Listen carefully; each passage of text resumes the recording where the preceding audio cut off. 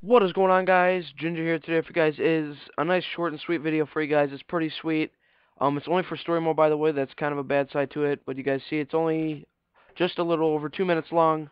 As you guys see right here, this is the glitch. It's how to have nothing on the streets, no cars. The only cars that can be on there are emergency vehicles, like ambulances and police, and if you get the police on you, they still chase you, but there's no civilian cars, so you guys can do stunt jumps and random other things. So, yeah, first what you guys want to do, you guys just want to get into any online session, if it's invite only, whatever.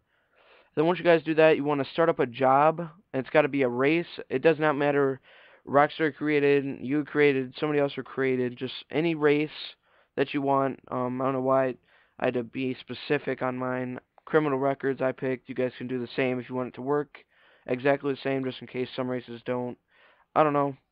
But once you guys click that, you guys just want to go into a race, confirm it, and you want to be the host of it, obviously. And then once you guys get into it, you want to change the race from standard to GTA.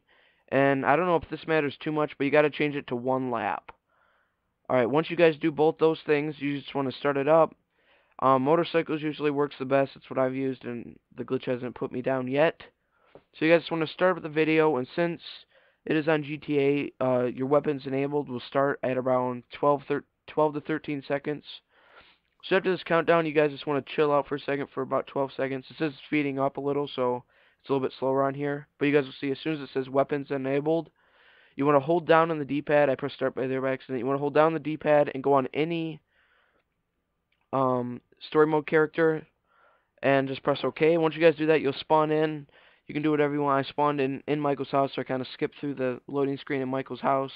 But yeah, you guys see right here I'm in my car. But thank you guys for watching. Subscribe, like the video, and for more GTFI content, I'll see you guys next one. Peace out.